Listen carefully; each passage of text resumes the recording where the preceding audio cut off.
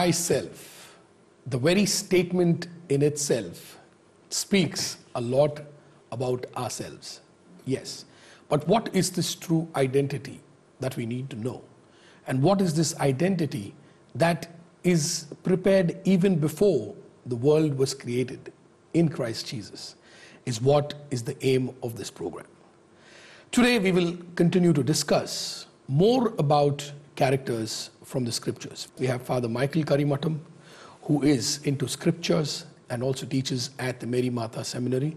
Also Sister Glorista, who is a counselor and a trainer to counselors. Welcome, Father. Welcome, Sister. Thank you.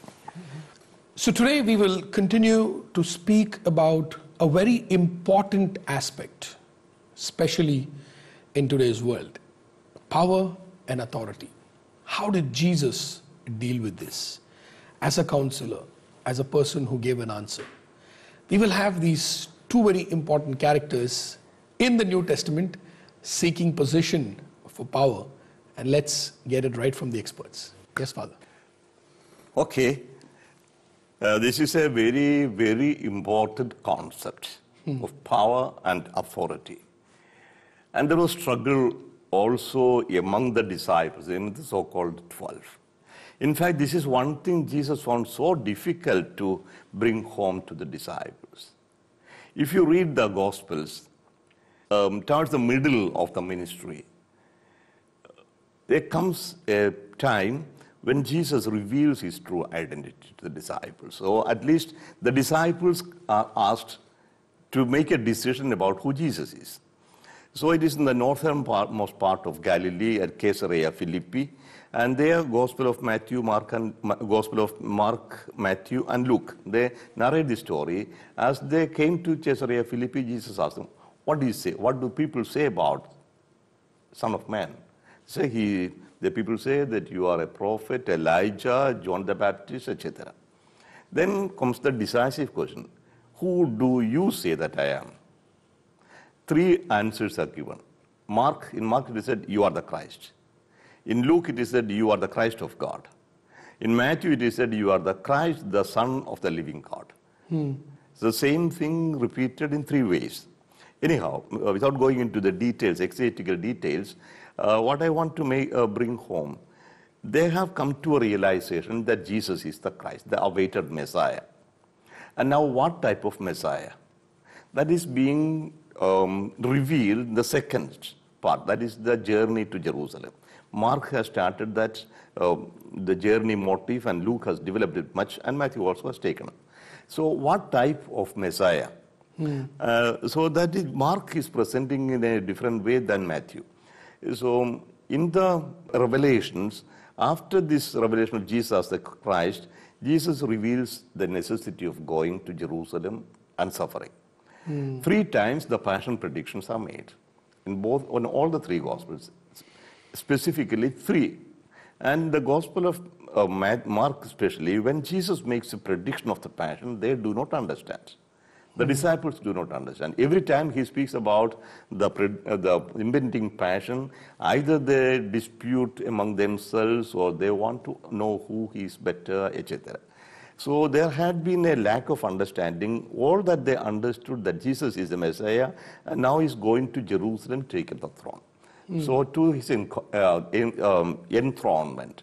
And there they have all this expectation of being the important people. Now in this context, I take one incident. The incident is reported in the Gospel of Mark. That is after the passion prediction. The 3rd time Jesus foretells the passion, and after the 3rd passion prediction, a very detailed description, that is chapter 10, verses 35 to 45. And James and John, the sons of Zebedee, came forward to him and said to him, "Teacher, we want you to do for us whatever we ask of you." And he said to them, "What do you want me for you to do?" And they said to him, "Grant us to sit one at your right hand and one at your left in your glory."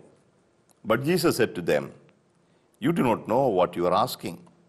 Are you able to drink the cup that I drink, or to be baptized with the baptism with which I am baptized?" And they said to him, we are able. And Jesus said to them, the cup that I drink, you will drink. And with the baptism with which I am baptized, you will be baptized. But to sit at my right hand or at my left is not mine to grant, but it is for those for whom it has been prepared. And when the 10 heard it, they began to be indignant at James and John. And Jesus called them to him and said to them, you know that those who are supposed to rule over the Gentiles lord it over them, and their great men exercise authority over them. But it shall not be so among you. But whoever would be great among you must be your servant, and whoever would be first among you must be a slave of all. For the Son of Man also came not to be served, but to serve, and to give his life as ransom for many. So here we have an example of the concept of authority that is among the disciples and that of Jesus. Now, the disciples know Jesus is going to Jerusalem, and they expect a great revelation of power. And these two disciples, John and James, sons of Zebedee, they are cousins of Jesus by way of mother. So they seem to have a particular privilege. And in fact, these two were among the core group of the three, Peter, James and John. They were the most important three, the close. So these two want to make sure that they get the best places. While in the Gospel of Mark, it is the disciples themselves who go. In the Gospel of Matthew, it is their mother. So that is very interesting to note the shift. Maybe sister will have also something to say about it. In Matthew chapter 20, verse 20, we hear this. Then the mother of the sons of Zebedee came up to him with her sons, and kneeling before him, she asked him for something. So the request is the same. And the rest remain the same, but the introduction has been changed. So instead of the two apostles going, it is their mother. The mother comes because mother is the relative of Jesus' mother. And so the mother, she is called the sister of Mary. Sister can be in a larger sense as a cousin, but whatever. So there is a relationship, and Jesus is seen as his nephew, as her nephew, and so she comes to ask for a favor. And the favor is this: they should have the most important position.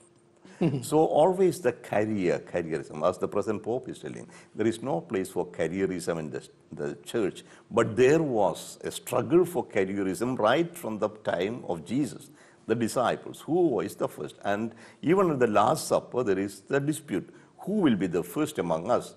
And everyone has a way of saying, I am the first, you are the first. So there is the concept of authority, concept of power, that is secular, Gentile, worldly, and the concept of power by Jesus. Wow. So Jesus has a understanding of power that comes from the inner power. And this power is not to exercise over the others, not to push down, to lord it over, but to uplift. Beautiful. So that's how Jesus is going. And then we'll see, so Jesus is somehow telling, you have not understood. So he goes on, say, maybe sister has something before I go further. The power, in the sense to wanting to dominate others, wanting to lord it over others, is something of innate in us. Control. Yeah, it's a controlling the others, and I feel that I am. But when we look at Jesus, and the real power is really the inner authority, we call it. Knowing what you want and what you want to do. And that is really the power in the sense of knowing that. When a person is with inner authority, they don't have to dominate anybody else. So knowing who I am, what I am capable of doing, what I want to be there, and that gives me a kind of power in the sense of not to lord it over others, but to bring them into, to allow them also to be who they are. Jesus, in the sense, he never changed the persons to be something else. He knew all 12 of them were different. and he dealt with each one the way they were, in the sense. John was an innocent person and also somebody was searching, and he loved him very much, but did not entrust the church to him. He entrusted the church to Peter. Peter was in the sense that was a very spontaneous, always so caring, and he had such an attraction to the personality of Jesus and love and everything. But all the same, he was so eradicate in the sense of doubting. But at the question of one woman, he said, I don't know him anymore. So it is that much. The rock melted like wax in that sense. Yet he knew, I am that. Right. He could cry over it. He could say that. And Jesus had told Peter, I have prayed for you because the temptations are coming. And you have to strengthen your brothers. And later we can see Peter was really a balancing power in that sense, in the group, strengthening others. When Paul came, it was Peter who was more accepting of him. Everybody was doubtful of Paul because he persecuted the church. But Peter said, he is honest, give him a chance. And Peter was willing to take that risk. And it was to Peter that he had the, all the, food is clean and you can accept everybody. So this accepting Gentiles, accepting others into the church was really proven to Peter in that sense. So that authority was given to Peter, not to the most loved disciple, John. But what I was saying was that each disciple was different. And Jesus dealt with each of them on their way. No, he was not trying to change their inner personality, but bring out the best in them. And they all did at the end. So what his inner authority will do is that Jesus had the security in the sense he knew who he was, and he knew what he had to do, and he was to do.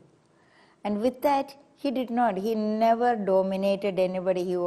We always see him defending his disciples. When they did something wrong, when the people asked about why they were eating the wheat on the way, or why they ate without washing their hands, all the time Jesus was defending them. Never really. So the love was there, the care was there, and all those, the understanding. Only a person with inner authority can share these things firmly. There is a chance that you lose this inner authority, for example. The king, David, he had all the power. He had fought and won all the wars. And finally, he lost everything. Because the moment he succumbed to his passion with Bathsheba, the whole thing changes. No? Right. So he committed adultery and committed murder, and Nathan came and made him aware of it. And you see the second part of David, he had not lost his authority, outer authority, but he could no more control his children. So it happens that immediately after this comes the episode that one of his sons, Amnon, somehow violates one of his daughters, Tamar, by trick. And unknowingly, David had sent in Tamar with the food to prepare food in Amnon's room. And she was violated and she cried, and everybody in the court knew what had happened. David could not do anything. He was angry, but he did not say anything. And then comes the next, Absalom, the brother of Tamar. He keeps quiet, looks for a chance, and then he murders Amnon. Why David was angry, he could not do anything. See, it goes on. Then Absalom revolts against him and he had to flee. So from the very moment he committed something heinous that he should not have done, he lost his inner authority. He has all the weapon, he has all the soldiers, army, but he lost his inner authority. So if you compare it with Jesus or somebody else, Jesus, for example, Jesus was threatened by Herod. Get out of my territory. So he sends Pharisees to tell, so Herod Antipas wants you to get out of Galilee and just go and tell that folks, I'll be here. I will be here. It's not he who has to decide what I should do, it's my Father.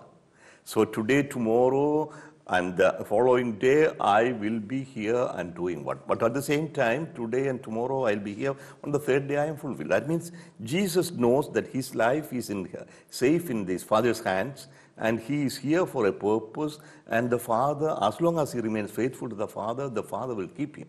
So it's not Herod who decides. So Jesus doesn't have any army, he doesn't have any weapon, but he doesn't succumb to. And he was caught, he was arrested, he was put on trial before Pilate. And Pilate in his all power, don't you know that I have the power to let you free and to crucify? Jesus laughs. Okay, you would have had no power over me unless it had been given to you. So Jesus is not afraid. Right. Because he has an inner strength. And that inner strength comes from knowing who he is.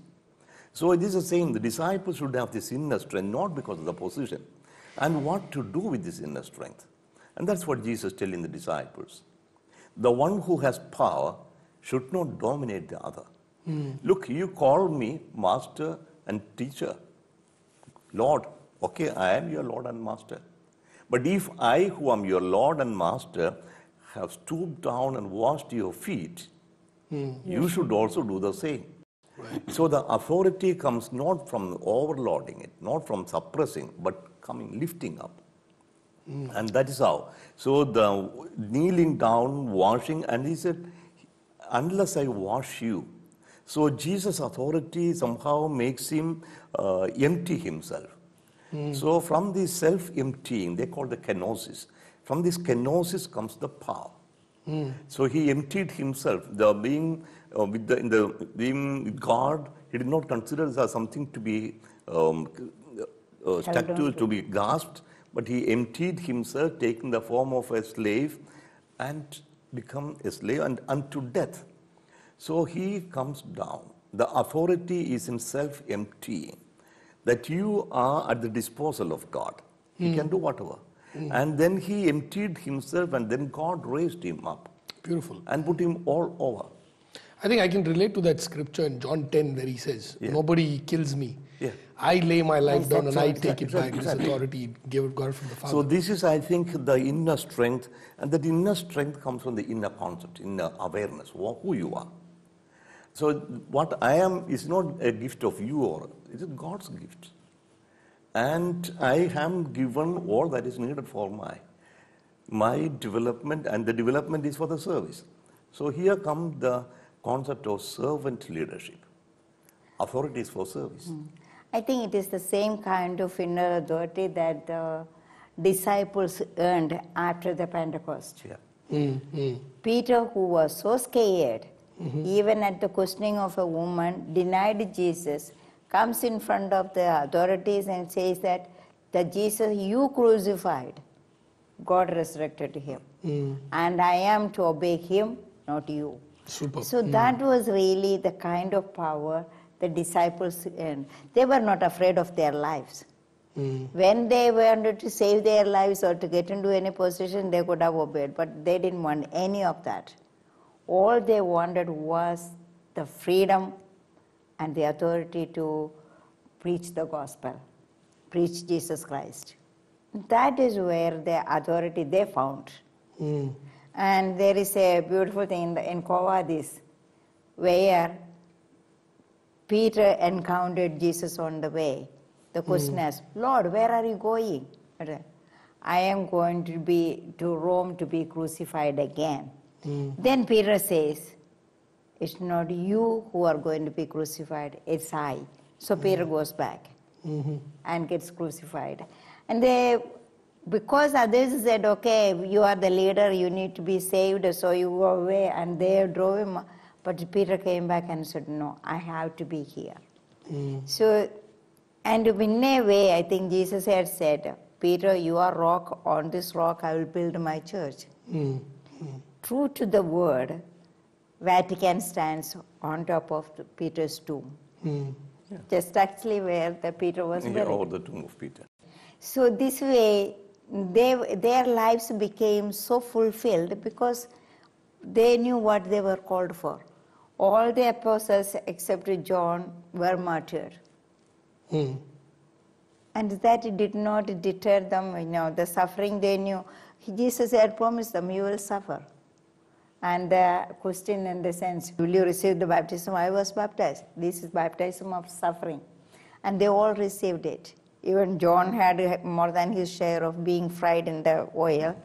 But then he didn't die, so we sent him to Patmos. So I think this has to be also in our daily life. The authority, the way you exercise authority, the way you have. See, I think most of our leaders don't have this inner authority. So you need all the laws and all the weapons and all the paraphernalia. Why should a person exhibit with such luxury to be accepted as a leader? So if you don't have the inner authority, you have to somehow put around. So a person who tries to stop bribery, if he himself is taking bribe, how can you? The same way, so be it the empowerment of women or the bringing freedom to the enslaved people, the leaders must first have this inner integrity and authority. And to do that, you have to be transparent, do only what we are supposed to do. Power of truth. It's very powerful. That's what Jesus said now. Who among you can convict me of a sin? Who? No, he was an open book. Right. Transparency, Right. which is not available in today's authority, many places. There is some hidden agenda somewhere. Always. So if you are sure, so become transparent, open. Who can blame me? Who can convict me? True. So that is the strength. And then he is not afraid of anything. He is not afraid of blackmailing. So the authority, the inner authority should come from this transparency, integrity. It needs inner authority, needs integrity. Your own self understand what you are. That's again coming to know yourself. If you are an image, child of God, put here in a particular position by God, you will have what you need. True. And don't expect anything more. Don't try to impose. And that has been the experience of all these great people, saints.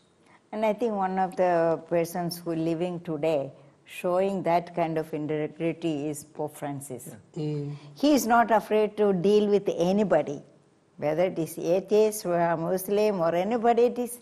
He has that kind of acceptance and love he can share with them.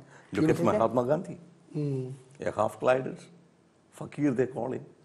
But the authority he built, he didn't have any power, any weapon, no soldier, but he had the integrity, the inner authority that the whole country rallied behind him.